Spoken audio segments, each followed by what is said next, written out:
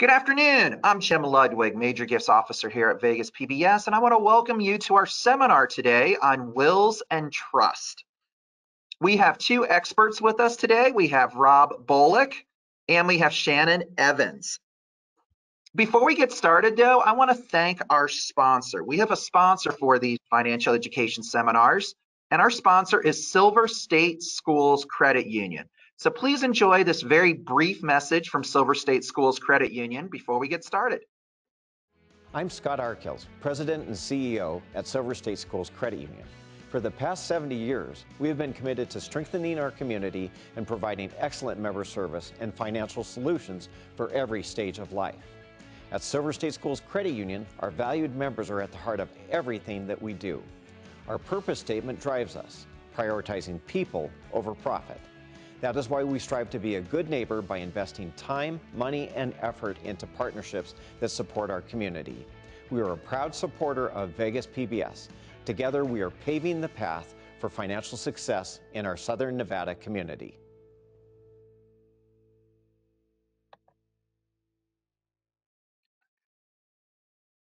Again, we cannot thank Silver State Schools Credit Union for being our sponsor of this. Now's where I need your help. In order for this seminar to be a success, we need your input so that we can ask our experts your questions. If you follow me and look over into the right-hand side of your screen, you're going to see something which is called a chat box. Inside of the chat box is where you will type your questions. What I want to do right now, though, to make sure that you know where the chat box is ask you a question, and if you would please answer that question and then hit send. Today's test question is, what was your first car? And remember to hit send. An Olds Cutlass, a Mustang. Oh, I wonder what year. Give you a couple more seconds here. Let's see what else. I want to get at least 3 or 4 of these in. So my first car was a 1976 Chevy Impala, like the Blues Brothers drove in the movie with the cop car. VW Rabbit, a Falcon, never heard of that before. 1976 Plymouth. Okay, so you get the idea. This is where you're going to type your questions for our experts that are with you here today. Now, before we get started, though, I want to provide you with an update on what is going on at Vegas PBS. And we have Sal Carrera, the Director of Development at Vegas PBS, who's going to give you an update. So if I could have Rob and Shannon and myself remove our video so that we give the full screen to Sal, and then I'll call you back once he is finished.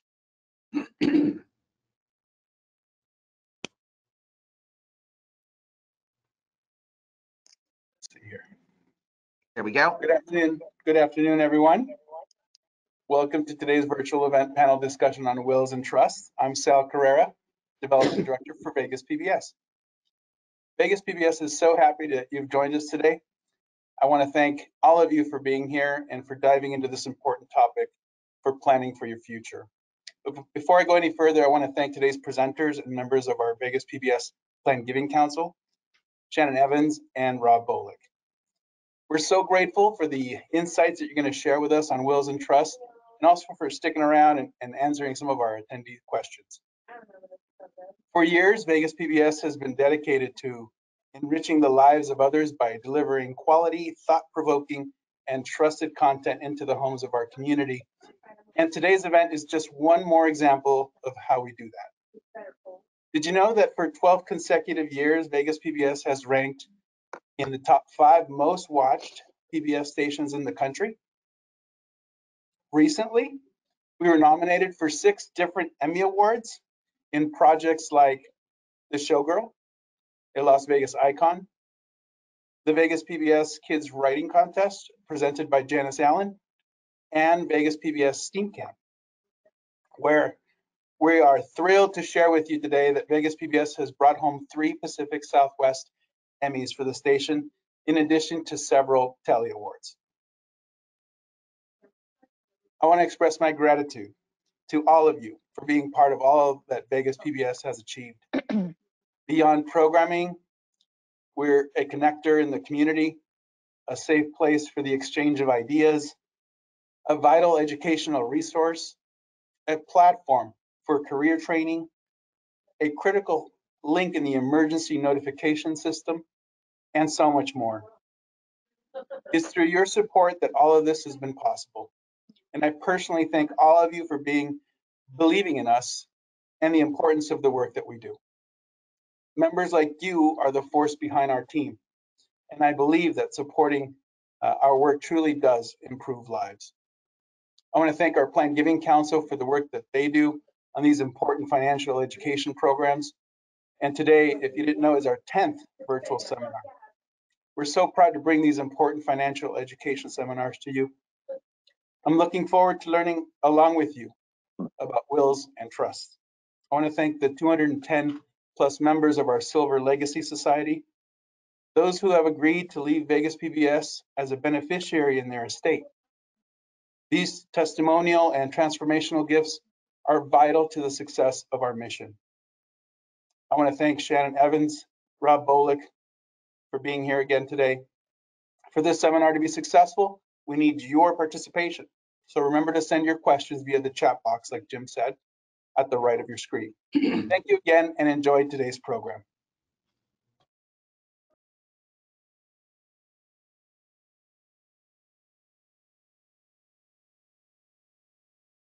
Oops, we can't hear you.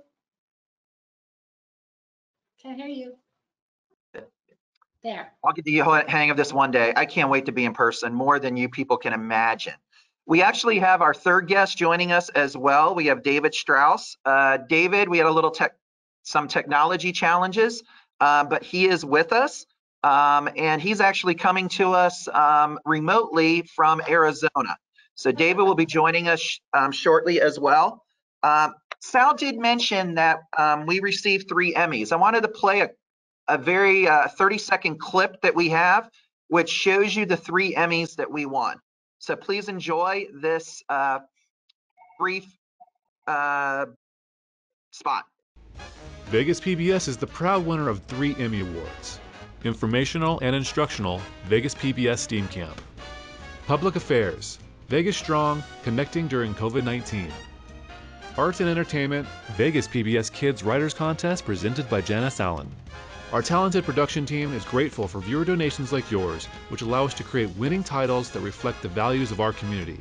To see these productions and other locally produced content, visit vegaspbs.org.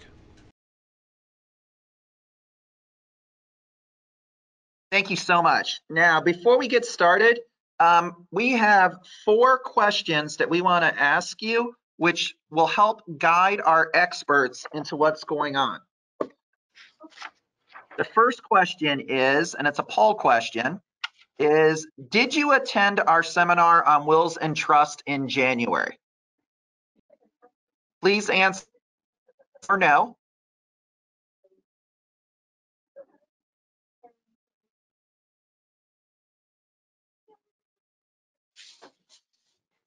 We'll give you a couple seconds and then we'll see what our response is.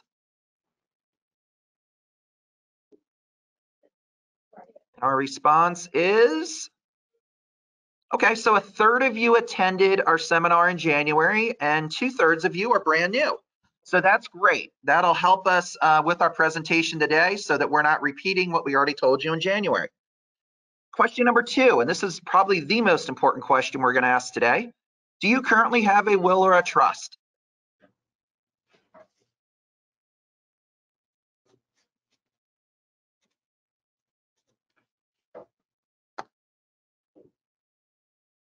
Again, just click either yes or no.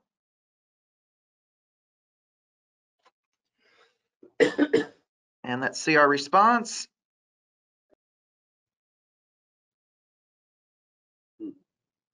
Kind of the flip-flop. So I would say 2/3 of us have a will or a trust, and 1/3 of us do not. Well, hopefully after today's seminar, that will change to 100% have a will or a trust, or at least during the process of doing that. Our third question. Do you know where your beneficiary form is? And more importantly, have you reviewed it recently?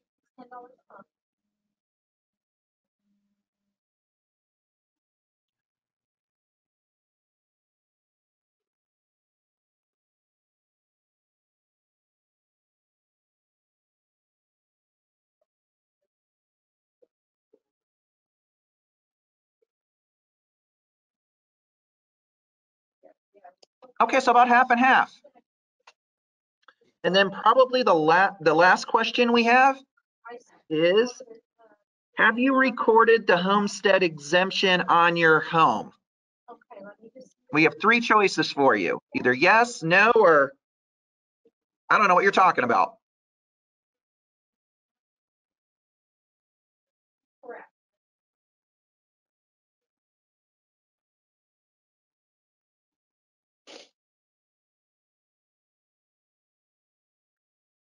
Okay, let's see our response.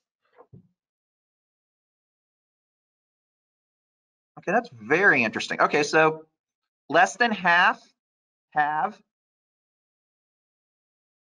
and then another 33% have not, and 24% of you don't know. Well, I guarantee you after today's seminar, those numbers will definitely change.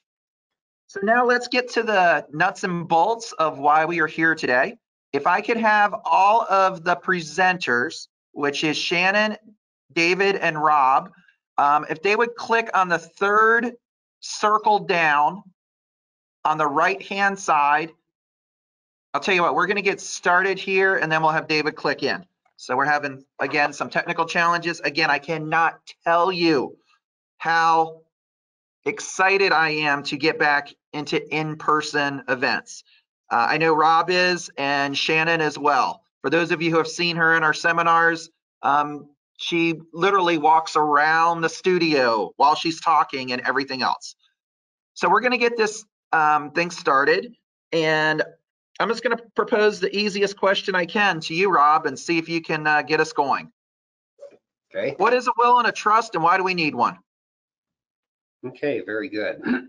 So that's usually the first question is, oh, I have a will, I have a trust. Do I need a will? Do I need a trust? What are the issues? So basically, starting with a will is a document where you have your wishes, your will known to the court. When I pass away, here's what I want to have happen with my assets. So a will is good in that you can designate who you want as the personal representative who's going to administer your estate and also where it's going to go. You've all heard of will challenges and contests, or somebody gets disinherited or whatever happens. So with a will, you can make sure that your wishes are followed whenever you pass away. And you can name someone, doesn't have to be a Nevada resident, it's wherever they happen to live, that's fine. So advantage of a will is whatever you say happens. Disadvantage, if there is associated with this, would be a will equals probate, namely you have to go to court. So if you have a will, you pass away, basically I try to explain to my clients, you consider that to be a formal invitation for them to go to court. So going to court is good for attorneys, not so good for beneficiaries because it costs a bunch of money, takes a bunch of time, and is kind of a pain in the rear. So that's what a will involves. Better to have one than not. Which, by the way, that you probably didn't realize this, but that was a trick question that Jim had. Do you currently have a will or a trust? The answer is yes. So if you haven't written one yourself, don't worry, the Nevada legislature has already written one for you, the intestacy statutes that say exactly what happens when you die. So you don't have to worry about it, you're already covered. The other option is a trust. So a trust is an instrument that you can create this document, a living trust, while you're alive. You're the trustee, you're the beneficiary. You put your assets inside of the trust. Now, when you pass away, the trust doesn't. And so you don't have to go to probate anything that's in the trust. And so the trust acts as a will substitute. If I wanted to go to A, B, C, and D, and I want so-and-so to be the successor trustee, similar to the executor or personal representative of the estate. And so essentially the trust has the advantage of it's private, it's not recorded or filed anywhere, nobody knows what you have done, and you can bypass the legal system by doing it outside. So it's trust is a better way to go. Some of the questions which maybe we can address later are what do you need to have? When is it justified? When is a will okay? When is a trust? We can get into that a little more detail, just the background. Kind of the bottom line, what I tell my clients is, if you like your attorney more than your kids, get a will, because that's good for attorneys. If you like your kids more than the attorney, then a trust is a better way, because that way you can avoid the legal system. So that's a summary of wills versus trusts. Thank you. Shannon, would you like to add anything? You know, we've all seen in the news recently in the past couple of years, very, very successful people that die without planning. Tony Hsieh, he's young, but he passed away unexpectedly. Prince, the entertainment person, had none. Aretha Franklin, interestingly, apparently had some wills, but they were different versions stuffed in the side of her couch. All those are bad planning techniques and lead to expensive fighting between the heirs. So wills and trusts help you direct how things pass out, and they can limit anyone's exposure. For instance, if someone has someone in the family they definitely don't want to inherit, you can say in a trust or will, I omit this person. And nobody cares why. You don't have to say because it's a bad person. You can just say, I'm intentionally not including this person in my estate, and then they can't really fight. It just stops fighting. Another thing people forget all the time, and Rob and I have worked together, and David too, so many years. We're older than we look. And I have to say, a lot of people have family members, children, or brothers, sisters, nieces, nephews who have either special needs because they've been in accidents or have disabilities, or also just have some addiction issues that don't let them want to inherit things outright when they're 18. If you don't have any planning at all, and if someone is and once they turn 18, they can just have full reign and control of whatever it is. And that's fine for some people. But I don't know about you. My daughter's 19, and I wouldn't want her to have full control of all the money, and she's really smart. So it lets you have, over time, more to pass out things to people in a little bit more controlled environment. And also, one thing that people forget, Rob, we'll talk about this, is people think trusts give you asset protection. A normal trust doesn't give you any protection. It avoids probate. It avoids guardianship if you're hurt. You can say who would take over and help you till you get better. It controls how things pass out over time to your kids or the little brats, and you can have control that way. It can be a name that's not your name, like the Desert Rose Trust, but ultimately you're the owner and it's your social security number, or you and your spouse, and it's not really an asset protection technique. One thing maybe Rob could talk about now is when people pass away or get divorced, you have to change it. Want to hit that, Rob? No, yeah, all of those are good. One is just some of the other things that we're going to talk about more for the package. It's good to have the trust because yes, it can avoid a will contest. It can avoid a dispute. One of the nice things that I like to do within a trust is you can set up things for the kids, for the beneficiaries to protect them. Yep. And so typically in a will, you'll say, yes, when I pass away, it goes, I have, 3 kids, it goes equally to the kids, like that. One of the problems can be, what if one of the kids is in the middle of a divorce? Not a good time to inherit, or they just were in a car wreck or filed bankruptcy, or a myriad of other things that can happen. What I like to do in our trust is built in some safeguards there, that if the beneficiary isn't in a position where it's going to help the beneficiary, that you just turn off the faucet and nothing comes out until the bad thing goes away. So that way you just want to make sure that it goes to, use child as an example. You want it to go to the child, not the creditors of the child. Or if the child is not responsible, you don't want money to go to your child in a way that they might hurt themselves with it, if they're going to be substance abuse or whatever. So you can have all of these safeguards built into a trust that typically you don't have in a will. Lastly, what I like to do is, let's say, use the example, if you got 3 kids, instead of writing 3 checks to the kids, goes into the checking account, that tends to be spent. You know, the average, national average is whatever you inherit is gone 18 months later, okay? So some people are very adept and they can have it be gone in 3 or 4 months. You know, other people, you know, can have it last longer. But what I like to do is set up separate trusts, 3 separate trusts for the kids, have the assets go there into the trust for the kids. Once the kids, you mentioned minors, you don't want it to go, particularly in a divorce situation, you don't want it to go to the ex-spouse as the custodian. That would be, you know, guardian, that would not be good. So you have it go into the trust. You can choose who you want as the trustee. When your child is old enough and responsible, he or she can become his own trustee, her own trustee. And what I like to do is I like to have those trusts last throughout the life of your child. It can be a built-in prenuptial agreement, okay? It is your child's separate property. It's not child plus spouse. It's not child plus anybody else. So it's for your child. Your child gets married, it's still your child's. Your child gets unmarried, it's still your child's.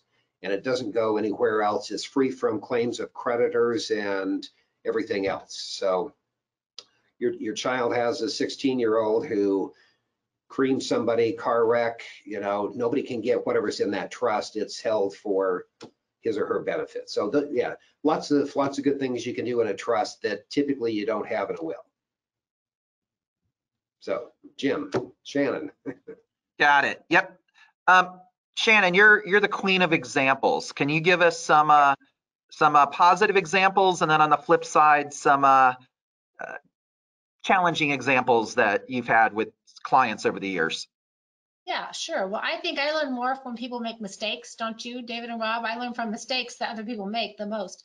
I recently had a situation where the father passed away and the mother passed away about 8 months later, which we all know happens more than you would think, quick in a time.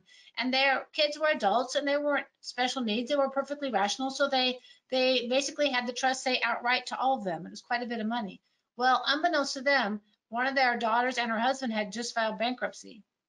So they didn't know that. So she's going to get an outright distribution in the middle of a bankruptcy, which risks all the inheritance. And so it's much better if you have checks and balances like Rob was talking about with the trustee, that they don't have to pass out everything right away. Just in case they're in the middle of something like that, you don't want to expose it. Sometimes really good things happen, and we all can tell stories. But one situation I had that was really especially important to me was a lady was older. I think she was in her 80s, and she had an adult daughter who was Down syndrome. Very wonderful person. She lived in a home with other kids and adults, and she had a job and she worked and she was happy and fine, but she couldn't really take care of all the finances herself. She was on some kind of SSI, and so the lady had appointed a trustee to take care of her that she trusted for her life as a personal trustee to make sure what she needed. Did she want clothes? Did she want to go on vacation? And she also had a financial trustee to handle the money. That may not be the same skill set for everyone, and I'm sure Rob and David can talk about that too, but that worked out really well. And when the mom passed away, the daughter was well taken care of and everything was okay. Thank you. We actually have a question come in. It's a long one, so bear with me, okay? If I have a will, power of attorney, healthcare proxy trust, and financial POA, hopefully you understand all those terms. I have some of my investment accounts that have transfer on death. Do these investment accounts need to be put inside my trust? Well, it Does that depends. make Are they sense? transfer on death to the trust, or are they transfer on death to the people, to the heirs? Sounds like it's transferred on death to the person, I would assume. But again, I'm just reading. Yeah, I could. Go ahead, Rob. Oh, okay. Yeah, it's a good idea to have those inside of the trust, not to have a POD. Basically, the POD has it's a dumb designation. Namely, it doesn't take care of any of the contingencies, such as if the beneficiary predeceases you, you now have a probate because it goes to the beneficiary's estate, and then who knows where it goes from there. The other one is, again, some of the things we talked about, you don't want the money going to somebody if it's not a good time to receive it. Like in Shannon's example, a lot of different things, it makes a whole lot of sense to put it in the trust instead, because the trust will have all of the different contingencies of protecting the beneficiary from themselves and the rest of the world, which just a straight out beneficiary designation POB won't have. So I always recommend, yes, put it into the trust. It's safer. Also, here's a big point that we all know very well. The trust isn't just for when you're dead, it's for you. And if you get hurt or incapacitated and it's in the trust, whoever you name to be the trustee, if you're hurt, takes over and they can pay things for your benefit and help you. So it's not just for when you're dead, it's also for when you're alive. So people forget that it's not just TOD means transfer on death.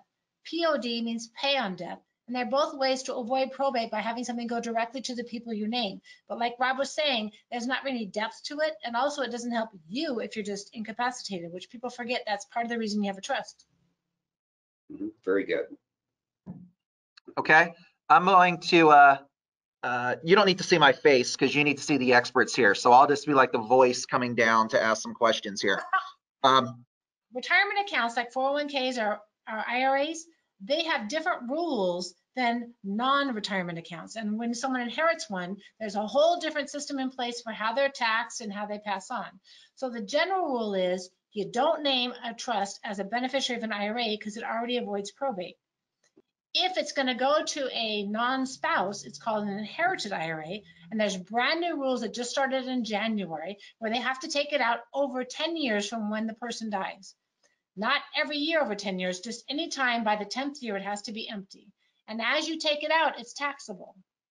Versus inherited assets, mostly are not taxable and you inherited it unless it's over the estate credit. So mostly IRAs are the only taxable thing that comes out. So people with IRAs, that's why we asked you know where your beneficiary is, because that form is everything, not your will, not your trust. It's that form. If you have a beneficiary form that you filled out when you set up your 401k or IRA, find it and make sure your first choice and your second choice is correct and up to date, and put that with your other documents so they can find it. Okay. Additions, guys? And Shannon, one other thing, it doesn't have to be a person that's a beneficiary. You can give it to a organization. Is that correct? Yes. And so maybe one that rhymes with Vegas PBS or something, anything, you know, anything will do. Hi, everybody. Oh, David, hey. I apologize, little technical difficulties. We've had some pretty crazy fires out here, but let's, sorry to interrupt. Woo. So I wanted to just comment on the powers of attorney on the prior question. Okay, so the participant indicated, yes, I have a trust, I have my pour over will. Generally have two powers of attorney, a financial power of attorney, one for healthcare. So in the package, that's typically what you're going to do is to have the powers of attorney in place as well. So I have an example. Well, let me back up. So so in your power of attorney, you designate who you want to make financial decisions for you if you're incapacitated. So you're alive, but something happens, you're unavailable, you can't do this. You have your trusted person then can make those decisions for you. Also of very high importance is also the medical power of attorney.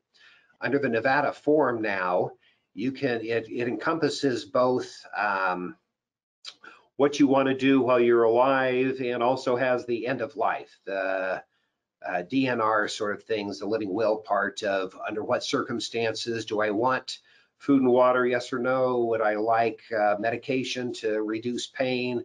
There's all sorts of different things that are there. We have, in fact, one of our Plan Giving Council members is in the hospital with her dad right now. And she has that power of attorney for him, and now she's able to be there and to make those decisions for the doctors to be able to give the input on what's going to happen with dad. And so those are important to have. We also had another person have a financial power of attorney and able to make some last minute transfers into the trust to avoid probate where the parent hadn't done that. And so able to avoid probate, able to talk to the physicians and get everything done. So those are two important things to have as the powers of attorney. And I think, I'm sorry. Oh, I was gonna say just lastly, Nevada has what they call the lockbox, which right. you upload, you can transfer a copy of your medical power of attorney to the secure Secretary of State site. You get a little card so you can, an emergency happens, you're at the hospital, you're wherever, any physician, any hospital, somebody can access that's online and be able to then know what your wishes were as far as your health care or end of life things. So David, take over. Yep. No, I was just going to bring up for the viewers, I think it's really important because we did pass some new statutes in 2019 regarding powers of attorney for health and property. And if you want to stay in your own home and not have to have a guardianship in order for you to leave your home, every viewer needs to update and look at those. And especially since 2009, when we updated the statutory forms, a lot of people haven't looked at this for 11, 12 years. It's really important that you get with your estate lawyers or an estate attorney and address some of these new changes in Nevada law so you avoid a guardianship and conservatorship. It's really critical. Just wanted to bring that up. Hey, Rob and David, let's talk about this. Power of attorneys typically mean you're hurt. And here's something really, really important, and we'll all talk about this in good stories. Let's say you're an adult like us and have a relationship, maybe a long-term relationship. You're not married, but it's a committed relationship. Well, if you're not on each other's power of attorney for medical decisions, you have no authority to speak for someone else if you're not legally married. They won't even talk to your friend of 15 years. Talk about that, guys, because that happens every day. Yeah, I think our statutory form also has a HIPAA authorization built into it. And to get copies of medical records and discuss things with at least getting medical records is one thing. But as Shannon brought up, it's critical to name those people that you want to serve or else they won't be able to serve. And Rob, you probably have some experience on that. Oh, yeah. So one other comment is, like David, you mentioned, if you haven't done it in the last 2 years, it's a good time to do it to make sure you're current under current law. There's kind of a difference here between trusts and wills, and then for powers of attorney, in that the trust it's the longer it's been in place, the cooler it is. Nice, we have history. We know that this is what you wanted for a long time. Kind of the opposite is the case for powers of attorney. That people like the more current ones because it shows your more current wishes. California, I don't know if they still do, but they have these things self-destruct after 7 years. So if you didn't update it every 7 years, it automatically was not effective. So Nevada doesn't have that, but again, the concept of having something current and up to date makes a lot of sense. I have one question if I can add it. Let's say you had everything set up in another state, hypothetically, me, in Ohio. And I have a will, I have a trust, and I have my power of attorney all set up. I move to Nevada. Is it valid? Well, yeah, trusts move with you state to state under the full faith and credit of the Constitution, the Commerce Clause. So they're good in all states. All they are is contracts. You should look at your durable powers of attorney for health and property for the state you live in, but generally, like with wills, if they were valid in the state that you executed them, Nevada generally will honor those. And based on the requirements in most states, I've not seen that to be a problem. Rob, have you ever seen that? No, no, that's a good point. So will and trust is fine. Powers of attorney, they're state specific and they have their own statutes. By the way, Jim, good move, Ohio to Nevada. I commend you on that. That was I don't want to offend anybody. So anyway, good. Welcome to Nevada. Okay, so so on the excuse me, on the powers of attorney, what you don't, a lot of times if there is an accident or something, there's an emergency, you're there at the hospital, you don't want whoever the hospital is to say, oh, this isn't our form. Let me call our legal department and see if we can authorize this, and we'll get back to you in 48 hours, and they're bleeding to death. Obviously, that's a silly example, but it's good if you're in Nevada to have a Nevada form so people can look at it, accept it immediately without having any questions. But yes, hopefully they will honor one done somewhere else. So yeah, for my clients that have moved in from another state, your will is good, your trust is good. However, you probably don't have a lot of cool things inside of your trust that you probably could. So let's talk about that. But what you really want to do is get the Nevada forms for your powers of attorney. Also, guys, we all have a lot of clients that moved here from California. maybe to escape the franchise tax board.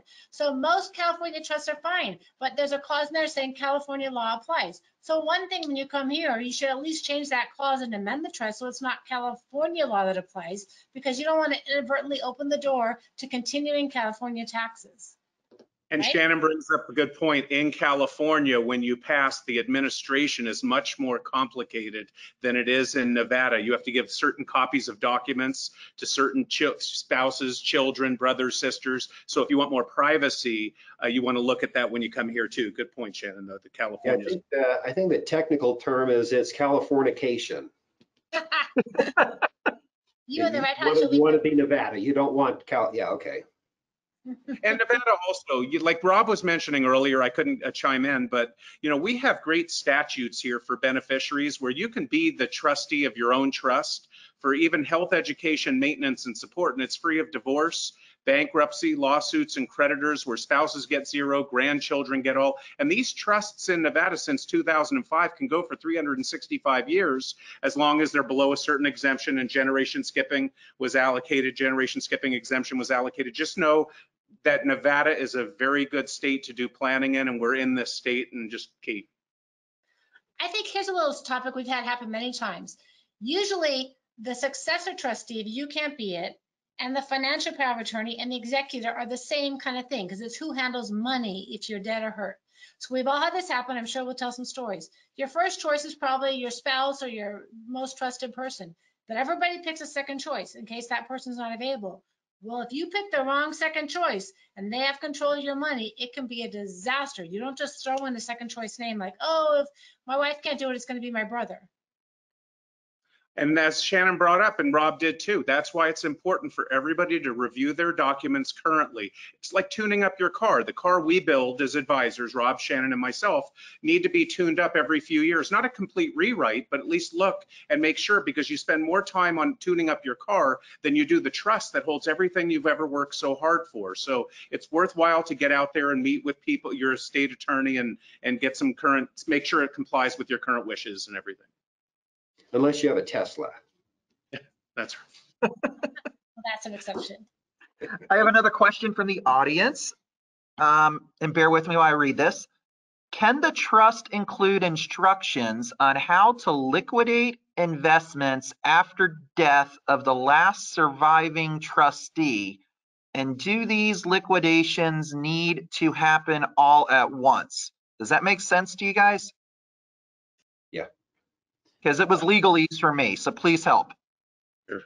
I just got done doing this for a developer in Las Vegas where he trimmed down these trust administrative powers in the document, and we had to specifically not incorporate Nevada's by reference because they're automatically incorporated, and he has certain requirements and things he wants to have happen. So I know you guys have seen this over the years where you'll get clients who want certain things liquidated. I'm a believer in a lot of discretion because it's nice to wait and see what happens, like the housing market taking off, and then you're forced to sell something right away within a period of time, or a company business or something. But I've seen it and done it, and I think if that's what you were talking about, I've drafted that whole, I do that. Yeah, my thought, clients, they like specificity. They like to say, I want this to happen or this to not happen. Whenever they say that, I always try to talk them out of it. It's like, whatever you say is either going to be too much or too little. It's not going to be ever exactly right. Like David, like you said, this isn't a good time to choose to sell real estate, or et cetera, et cetera. So if you what I tell people is you had better trust whoever you have as your trustee. If you don't trust them, don't name them, but you have a smart person for them to do whatever's appropriate at the time, because my crystal ball only goes, I can only do like 3 to 4 months, 10 years from now, I don't know what it's going to look like. And so the more, it's kind of counterintuitive, but the more specific provisions you have in, it tends to make it worse, not better. And it's hard to convince people of that fact. Let's talk about this. That happens all the time. Somebody's got, is widowed and they have 3 kids, and one of them's a little problematic, doesn't really have a job, maybe drinks a little bit. And so they say, oh, we're just going to give his share to his sister because she'll take care of him. Disaster, huh, guys? Talk about that. Well, if the sister's married and she has a will, when the sister dies, the husband gets it rather than the child. So you have unintended heirs with that type of planning, and it's not the way we like to plan. If you want to provide for someone and put restrictions on it, then state it specifically and put it in a spendthrift trust, and you make sure it goes the way you want, but not inadvertently to an unintended heir. Here's another really big deal that we've all seen. Somebody might be on SSI or Medicaid, and you may not know it. Obviously, when someone's been disabled their whole life, that's true. But if someone's on government aid and they receive an inheritance, not only can it ruin their aid and disqualify them until they spend it down, but also the government that paid for them can take it back. And that's very dangerous, especially people do it all the time in IRAs, because IRAs, you just name the beneficiary. You can't move an IRA, and that's a really dangerous thing to do. So people who are on any kind of aid, you have to be very careful. You guys want to tell a story on that? Yeah, I mean, I will tell you, most of my trusts have springing Medicaid trusts or springing special needs trusts built in them. So just in case you need it, it's there, because if it becomes a first party trust, then there's payback to Medicaid when a beneficiary dies. So I believe in putting springing special needs trusts in. It's like when you go out of town and you pack a jacket, but you don't know if you need the jacket or not, but it's there. It's the same with springing special needs provisions. And I think it's important to have those in there. Otherwise, if you just get it, like Shannon mentioned, on an IRA, and you go in and try to do a Miller or D4A trust in guardianship court, when they die, that beneficiary dies, Medicaid gets paid back. And if you do it ahead of time and make sure there's planning built into the trust before you pass away, then they don't have the payback provision in it. So guys, let's talk about my favorite topic, pets. People have pets and they're part of your family, and you need to say in your will or trust or someone who's going to take care of the pets, because maybe people will want the pets, maybe they won't. Maybe you should leave some money to take care of the pets. Nevada has a statute that says you can leave money in trust for a pet, but it has to be relative to the pet's needs and age. So if you have a 29-year-old horse like I do, you wouldn't leave $1 million to take care of it. You would say, oh, it needs hay and horseshoes and shots every year. That might cost $5 grand. It might live 5 more years. So anyways, people should be very specific about who wants to take care of their pets and maybe leave a little money for them. Don't you guys think? Absolutely. No, I think it's very common. I think, be creative when you draft out there or see your lawyer, because you can sometimes try to draft around statutes a little bit too. But I think having that in there with the pet trust, I mean, we do those, and Shannon, I know, has more experience than I do. And but we've done them, and I do them pretty regularly. You're right. Rob has chickens. Yeah, Okay.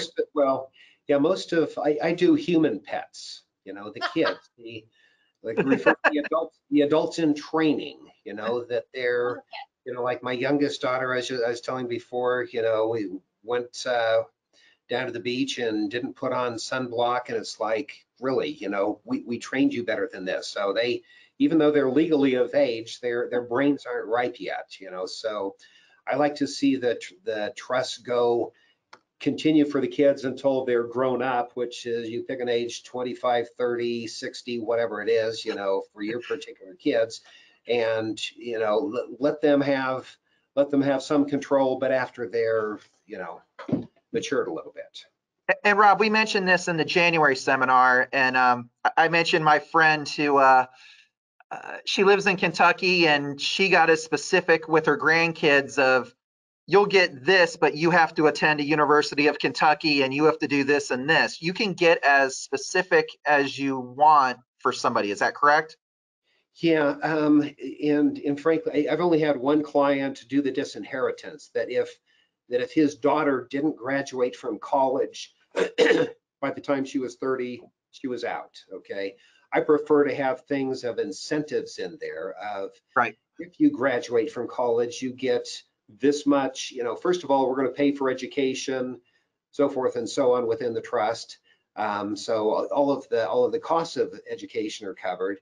But then instead of waiting till you're 30, you can get it at 25 or whatever it is. We also build in things there. What about if the child is unable to go? Do you have the language built in there that you're not going to penalize them if for whatever reason, or if they don't want to go to college, they want to go to trade school or whatever? You can be very specific. Right. Yeah, but again, I prefer the incentive rather than the penalty. Shannon, let's talk a little bit about IRAs because you mentioned them and how you can, I know this is going to be another topic that we'll talk about in September on the charity planning side, but charitable planning, but how you can use your IRA to support your favorite nonprofit, such as your local public television station. And the rules just changed in January. So right now, if you're 72 or up, you except for Ross, you have to take out distributions, mandatory distributions every year from your retirement plan or IRA, because the IRS doesn't want you to accumulate that money forever and never pay tax. So that's just the rules. They're called required minimum distributions, RMDs. So the IRS has a setup called qualified charitable distributions, where you can have your annual distributions go straight to a charity and not incur any income tax on the distribution at all, where normally it would be ordinary income. So that's a great way to, if you don't need the income, to qualify it for a charity. That's a fantastic way. The other way is to make a charity as a beneficiary, and then they would get it when you pass, or part of it. You don't have to do all or nothing. It could be part to your kids, part to charities. It can be a lot of choices. So those are really great options and very flexible. One thing I think I should add that's really exciting, and then we'll, when a person inherits an IRA as opposed to a spouse, generally it's up to each state whether there's any asset protection for that at all. And most states say no. In Nevada, we just changed our statute a few years ago that it's protected up to $1 million each for the owner and $1 million for the beneficiary. And that's very special. Our state's really good that way. And one thing, just to take care, to mention about charity and estate plans and IRAs, if you are going to name your trust as a beneficiary of a pension plan or any kind of annuity or anything, and you want that to go to the charity because it's not a good asset to give to your non-charitable beneficiaries like cash and brokerage accounts and stuff, you want to have a clause in your trust that says you shall use IRD, income in respect of decedent assets, to fund charitable bequests. And if you have that language in there, you can have your trust as the Benny of your IRA, and then when your trustee does the administration, do a trustee to trustee distribution for the charity, and then you avoid that IRD issue. And you want to have that language in your trust. So if you do have charitable beneficiaries named in your trust, you definitely want to make sure you have that special language in there for sure. Rob, you're nodding your head. Anything you want to add? Oh, just that the obvious thing of it's deductible. So yeah, so you can, whatever bequest during life, those are even better because you can see the benefit of what you have done. Those are nice. That's deductible. And then also anything at death, of course, and you'd want those to be your, whatever you're giving things to be your low basis assets, the ones that have the most appreciation, because you can avoid all the capital gain on that. So you can give, if you have stocks or anything like that, you can give it to your favorite charity, again, one that might rhyme with PBS or something, and you don't have to recognize that built-in gain. So you bought it here, it's now worth here. If you sold it, you'd have to have the capital gain. You'd pay that income tax. You give it away, you get the deduction based on the fair market value. So you get the biggest bang for your buck in giving appreciated assets to charity. Of course, that's actually how we received our largest single annual gift this year. We had an individual at the end of the year who purchased a stock at $9 and he sold it at $99, and he would rather us have it than the government. And we were very, very grateful for that individual for doing it. And we encourage others to consider that process as well.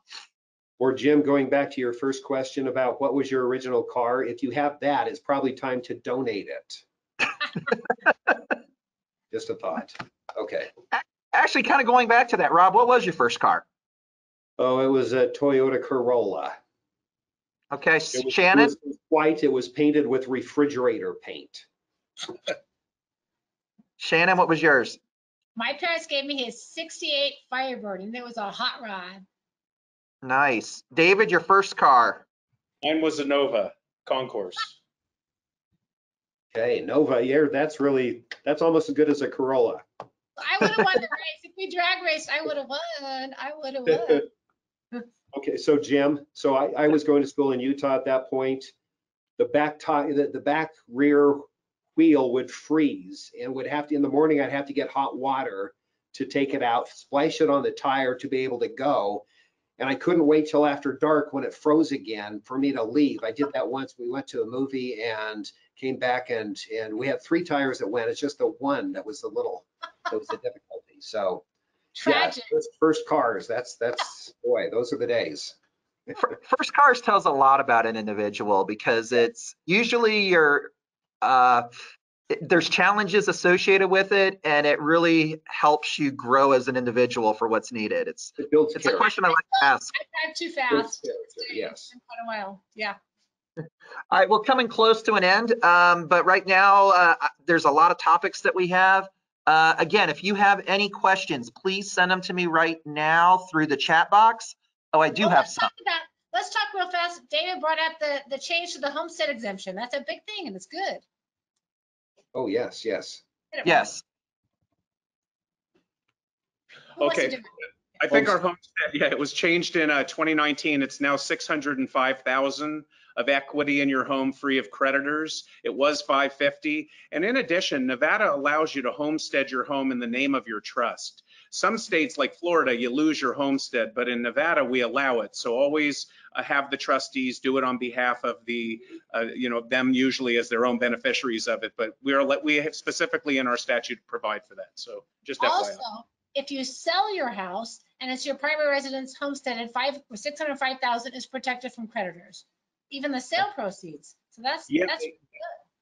That was what was added in the statute. Interesting. One of the firms I work with, and Shannon knows Mark Solomon's office, they had that tacking period put into the proceeds. And it's a pretty convoluted process, but it is in the statute, Shannon. Good point. Versus like in California, the homestead is worthless. It's an amount reasonably to keep you alive, not your standard of living, just to keep you alive, which in California that's ridiculous. So it doesn't work the same in every state. And if you refinance your house, a lot of times the homestead inadvertently comes off. So you have to check online to see if your homestead's still on there, because sometimes people lose them and they don't know it. They don't send you a notice you got it off. Yeah, speaking of refinances, the most common mistake there is that the lenders won't want to redo your loan in the trust name because they don't want to have to read the trust and make decisions. So you take it out of the trust, put the loan on. That part works really well. The part everybody forgets about is putting it back in after they're done. I got about 4 questions here that just came in really fast. So let's see what we got here.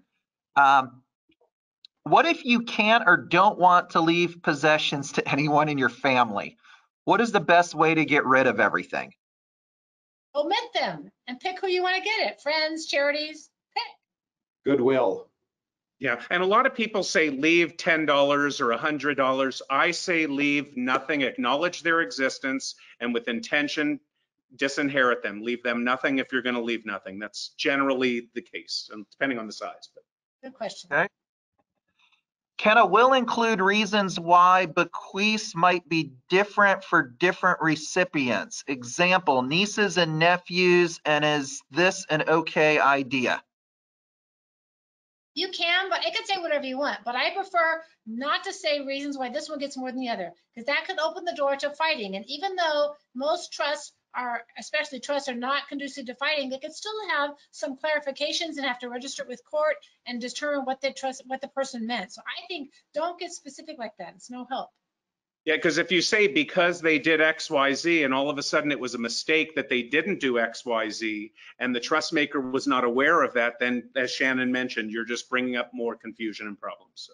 Yeah, So that's more of a PBS drama episode than a reality that we want to have going on, correct?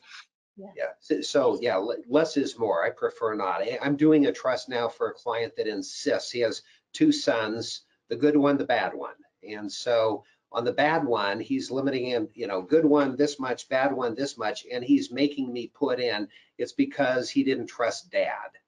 It's like, really, how is that going to help anything?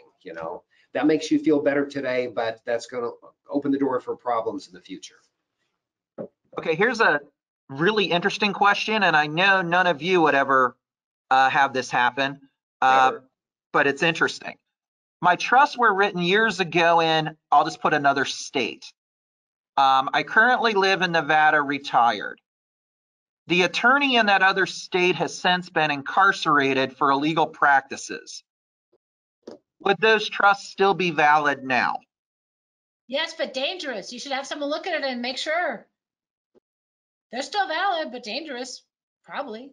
What do you think, Well, guys? it's good to review them if you're a Nevada resident, to update them, like David said. Like you want to do this periodically anyway, particularly if you're a little suspect. But no, bad attorney doesn't mean, or naughty attorney doesn't mean it's a bad trust. But be careful, because maybe the attorney put his name in as a trust protector, as a trustee, or something like that. So like Rob said, good to update and look at. Right. Yeah. So there's a difference between bad person and bad attorney, and that's bad attorney by making yourself in. Okay. Got it. I think I've covered everybody here.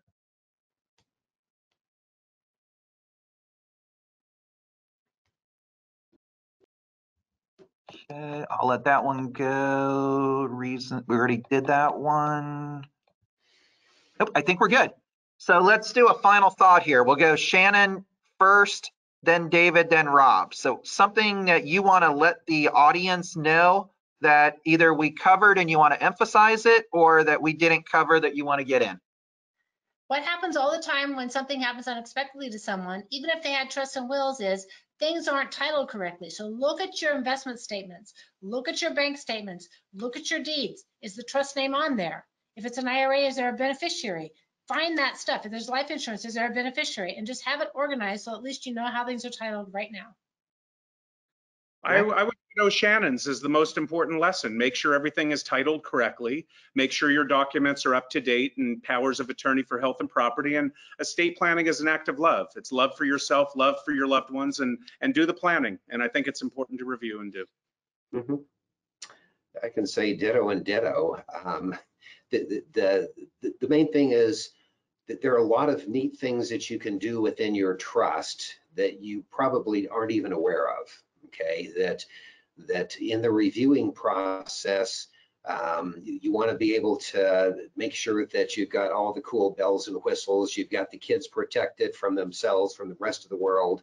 You have the assets in, just periodically, tune up, make sure it's all good, and then you can rest well, sleep well at night. One last thing, we've all seen this a million times. You don't know something's going to happen to you, and it does, and nobody knows the passwords to your safe. No one knows the passwords to your computer, and you get all your bills online. You got to have something, an envelope, somebody you trust that knows your stuff, or no one can get into anything, and they can't find anything. Good point. Yes, good point. Well, at the beginning of our seminar, we asked 4 questions. And the question number 3 was, do you know where your beneficiary form is and have you reviewed it recently? And we had, I think if I recall, we had about 2/3 that knew where it was and 1/3 that didn't.